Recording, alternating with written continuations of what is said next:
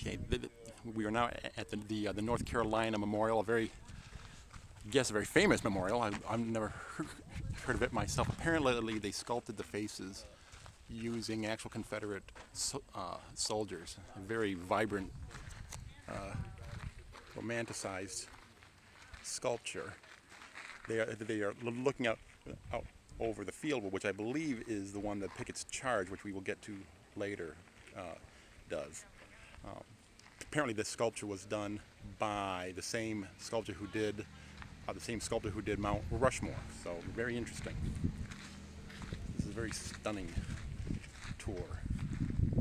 Here in the back, it says, not sure if you can see that, but it says North Carolina on the back. I don't know how many people are watching this, but hopefully some are. A few of my tweets are, and kind of coming along with us on this tour. There's Pat and Holly out there looking out on the field.